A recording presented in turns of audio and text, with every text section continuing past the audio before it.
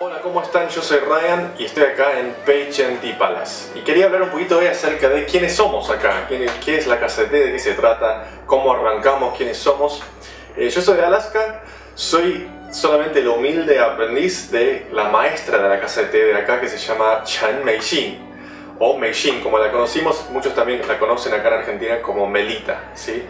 Es una señora de Taiwán que estudia té y ceremonia de té, cata de té y todo lo que tiene que ver con la cultura asiática del té hace más de 25 años.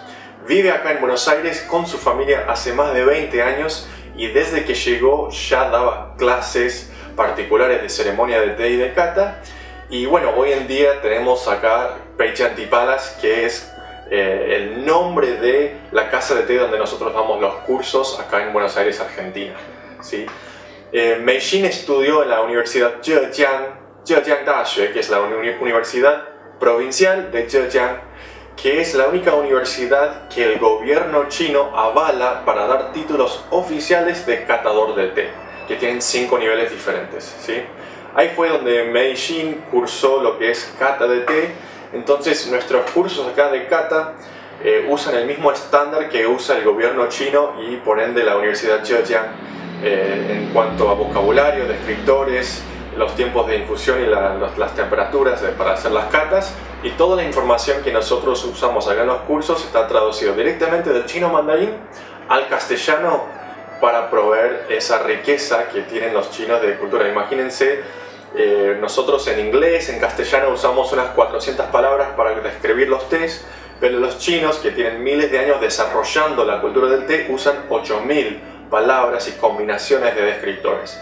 Entonces es algo que se hace mucho más rico si lo estudiamos desde la manera china de estudiar el té y de cata. Y aparte, la Universidad Zhejiang tiene un grupo de docentes y científicos que se dedican únicamente a estudiar los nuevos desarrollos y las nuevas tendencias, cómo va cambiando con el clima, con el tiempo, nuevos tipos de procesado del té y cómo van cambiando los arbustos a lo largo de los cientos de años que van creciendo. Entonces, mucha información de vanguardia, tratamos de traducir todo lo que podemos directamente desde el chino al castellano.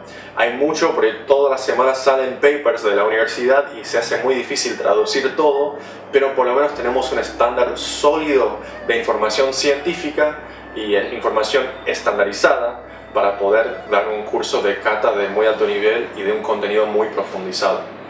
Aparte de eso, nosotros acá hacemos sourcing directamente en origen. Todos los años viajamos a China, viajamos a Taiwán y compramos y seleccionamos hebras, no en mayoristas en China ni en mercados de té, sino directamente con los productores.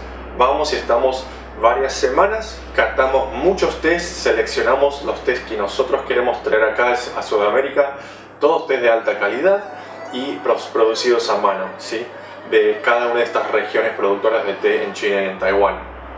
Y bueno, eso es básicamente lo que hacemos. También traemos accesorios, traemos las teteras Yixing, como son conocidas, gaiwan y todos los utensilios típicos que se usan en China y en Taiwán para infusionar el té, junto con las más de 300 hebras o 300 tipos de hebras puras que traemos de té, que no son saborizados, que no son blends, son hebras puras de origen con su aroma y sabor especial y también su nombre y diferentes calidades dentro de cada uno de los nombres de esos tés. También Mei-xin da cursos de ceremonia Taiji, que es un estilo de ceremonia de Taiwán, ¿sí? Sabemos que no hay una sola ceremonia de té, sino que hay muchísimas y cada país tiene diferentes ceremonias. Y este es un estilo de Taiwán que Mei-xin hace más de 20 años cursó con un maestro muy famoso allá en Taiwán y hoy en día ella sigue transmitiendo esa tradición en ceremonia del estilo Taiji.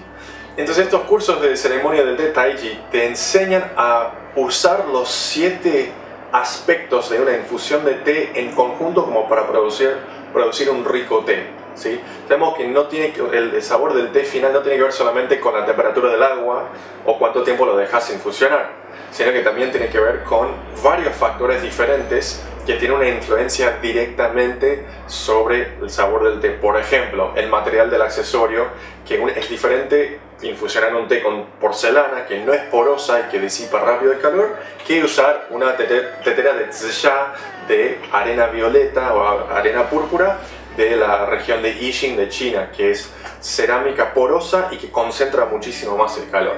Y eso es solamente un factor de muchos que se ve dentro del curso de ceremonia. Entonces tenemos los cursos de cata, los cursos de ceremonia, hebras puras siempre seleccionadas a mano para evitar todas las falsificaciones de hebras que pasa hoy en día, y también esas hebras puras que sabemos que son de origen las usamos en los cursos de cata. Así que los invitamos a venir. Es la primera casa del té asiática en todo Sudamérica, y acá estamos para catar, para enseñarte y para hacer justamente como dice Pei Chen Tea Palace. Pei Chen en chino es Pei Chen. Pei Chen significa estrella polar, y justamente queremos que Pei Chen Tea Palace sea esa estrella polar que te va a guiar, que te va a ayudar, que te va a acompañar en ese caminar, en ese camino de la cultura asiática del té.